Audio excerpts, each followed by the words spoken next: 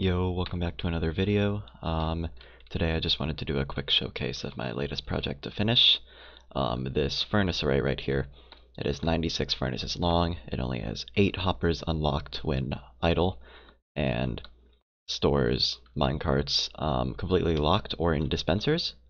And it has taken me 2 years to finish. Please don't laugh. Anyway, yeah, I've been working on this for a long time, trying to make it as good as possible, and working around all the bugs I've had to solve, so I thought I'd just do a quick showcase of it top to bottom. Alright, so the most basic part of it is these unloaders right here. So the hopper minecart will be sitting here. You can tell there's an activator rail because that's where the minecart will be when the system is off. And we want to make sure that's locked so it's not pulling excess items from the boxes, because we only want it to get a stack and 32 items to go around to match with the amount of furnaces we have. So I have the layout somewhere, I think, for this. Yeah, down here. Or is it? It's this one. So you have the minecart here, and it will pull items from the shulker, and then there's an activator rail below it. And for some reason, whenever this breaks, like we have a falling edge monostable right here to detect that, it'll break and it'll power the activator rail for a second, and somehow that's long enough for the item to reliably get in the hopper. I don't know why this is reliable. It really looks like it shouldn't be, but it is. So that's the circuit that I use for both the fuel and the item unloading.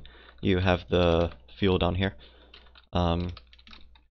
but you may be wondering how these get over there. So whenever we turn this on, this clock goes back and forth, and it's synced to the timing that it takes to unload that shulker, which sends the right amount of items around for the furnace. So this is completely clock based. It's based on this clock right up here.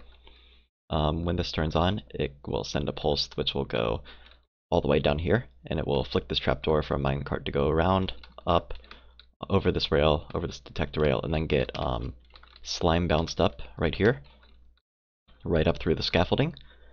This system is so compact I had to do it like that. So it goes through the scaffolding up onto that activator rail, gets the right amount of items, and then when it does, this fence gate is also pulsed with the timing of the clock, and it will go along. And then when it comes back, it will go through this string, which will bounce it back up and through the scaffolding, around, and back to the magazine.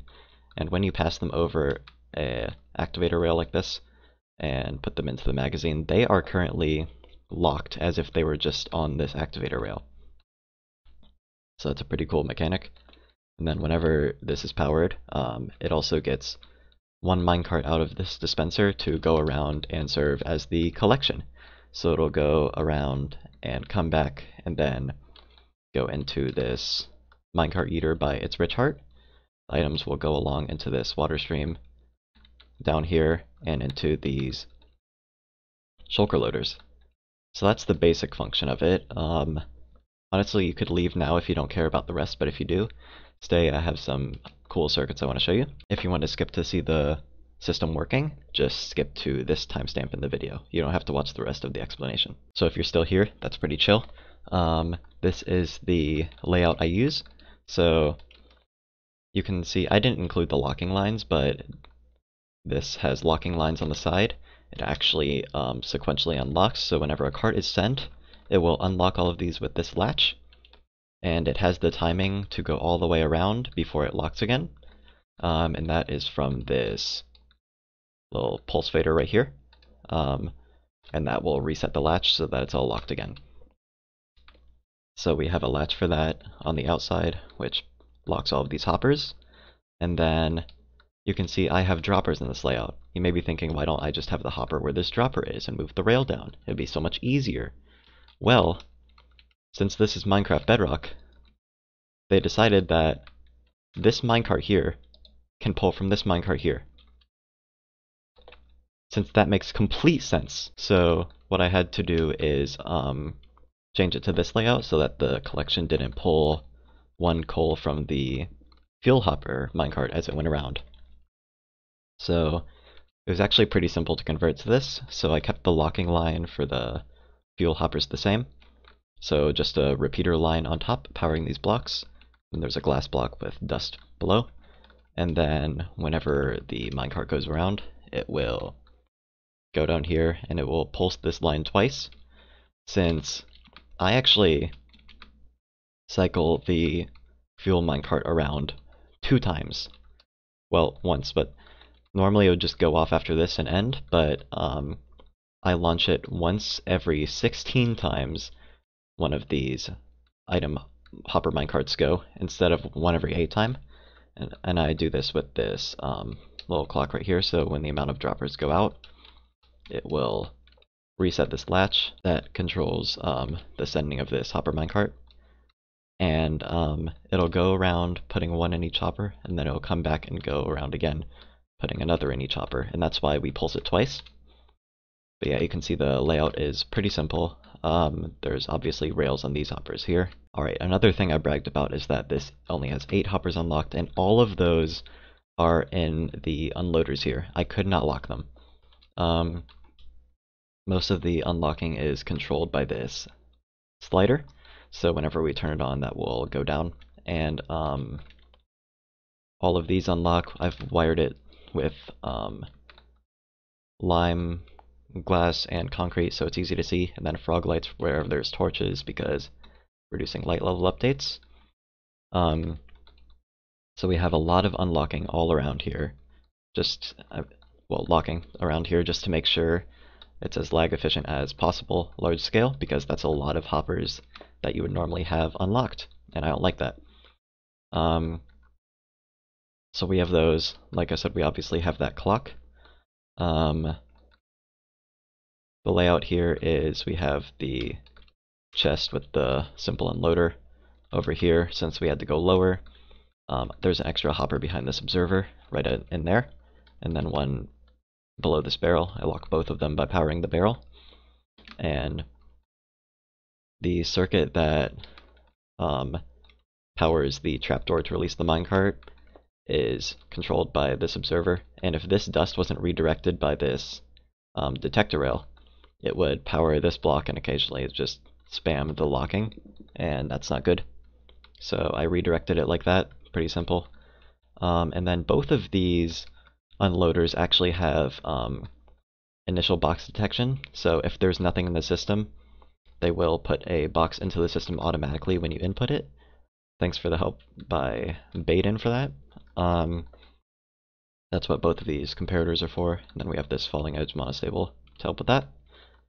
And then you may be wondering what this observer line is. I know it's a lot of redstone at once, and I'm just sort of explaining it spaghetti way, but I didn't put any thought into this video. So whenever this machine is turned off, this falling edge monostable will activate. It will pulse up through here, all the way up, and then it will power the circuit that sends off this hopper minecart and put another in. So what this does is it prevents the timing getting thrown off by a hopper minecart sitting in here when it turns off and then getting reactivated.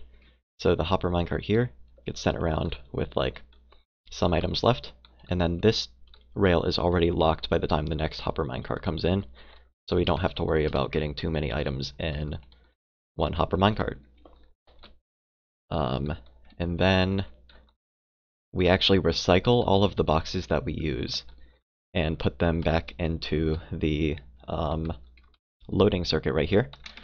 So you can see they actually filter in from this chest, and they come out from both the item shulker and the fuel shulker. So they're both aligned by stairs, and then if you don't know, brewing stands will give items momentum if aligned to the corner. So Totem and I made this 1 wide water stream to make sure we kept the footprint of this build at 8 wide, because I think it's just cooler that way. So they'll slide down these brewing stands, both of them, and it will get aligned by this fence gate and drop down right past where the collection goes, and then it will fall on this brewing stand. It'll get aligned into that anvil by this small water stream off to the side. It's very janky that it's just floating there, yes, but it's pretty funny. It'll get aligned against the anvil and then go into the hopper. If the hopper's full, it'll get aligned against this fence gate by this water, go against this brewing stand, and then go to the extra shulker output. So we have preventative measures for that. This furnace array actually has a lot of preventative measures. So I lock these hoppers in the loaders when idle, but the problem with that is if you lock them too early, they'll get backlog and they'll activate when they're not full. So I have a circuit for that.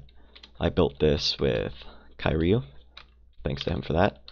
So there's that waterlogged comparator way up in there. You see it reading that first hopper, and that powers a torch. This torch powers a clock right here. So whenever that first loader, which will always have the most items because of how it's placed, is still has items in there, it will clock this rail line, which doesn't interfere with the item stream. It will go across here and activate this pulse extender, and this keeps this Fortic repeater keeps it permanently powered for the most part while there's items in there, and it will lock this repeater. So when the system is on, this repeater is powered, and these lines do not lock. When it is turned off, though, we want to keep this turned on, even though this line is turned off, until the items are finished loading. So we power it from the side to lock it, and whenever items are out, this pulse extender will stop. We'll stop getting a pulse into this repeater, and then the system will lock. So we have that as a preventative measure. Also, I use observers detecting dust as a measure for making this circuit right here to unlock all the hoppers easier. But the problem with that in Bedrock is whenever observers see powered dust upon relog or upon re-entering the area, they will automatically pulse. It is a bug, and it should not be in the game. But just to make sure we don't run into issues with that, I have an observer here with a redstone dust. Whenever you reload, it will power this, and it will always send the item back up into this top dropper. So no matter what state this is in, if it's on or off, whenever you reload, it will be reset. And then the last preventative measure I have is right here. If any items somehow manage to get past all 4 of these, which they usually won't, but if that ever happens, they will hit this string, and since they're aligned sort of over the hopper, they will get bounced back by this slime block, so they'll pass over the hoppers again and again until they are eventually loaded. So there's no loss, there's no bad things that happen upon relog, and you can't break the loaders. But if you build this in survival, it does have to be, you should wire this to a indicator lamp off to the side that tells the player, don't leave the area, bad idea. And then one last thing, I'd like to show you how the unlocking works for the line that powers all of the fuel hoppers. So the locking for this is really simple. It doesn't require any extra circuitry. This was developed with schmoe, and it's really funny. 2 detector rails, a latch. When it passes over, it moves the item into the back dropper, and all of these unlock. And then when it comes back, it'll move it into the back dropper again. The front dropper, and all of these will lock again. It's that simple. The only thing that breaks it is if you happen to turn off the farm while the hopper minecart for the fuel is out, it will leave the item in the back dropper, and these won't lock again, so it's just something to look out for, but it's really no problem. So with all of that shown, I think it's about time we actually turn on the system to show it working. Alright, so it's all controlled by this one lever, and when we flick it on, we'll see it working. So first we're going to get a hopper minecart that goes up into here. You can see the fuel minecarts going by.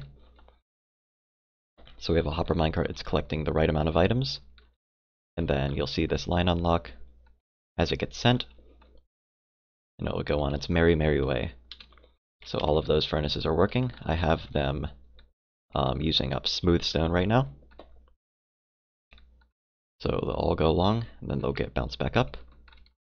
and put it back into the magazine. There are no items left. There never will be, because I have it timed perfectly.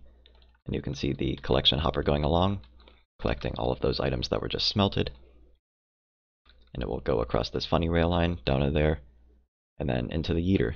So all of the items move along, they get aligned, and they will go into the loader. You can see the pulse extender activated with that because all of them went to the first hopper. But yeah, that's the system working. Hope you enjoyed this explanation, even though I kind of just threw it together haphazardly. And I'll probably make a bit more content on this soon, because I think it deserves a proper showcase. Thank you for watching.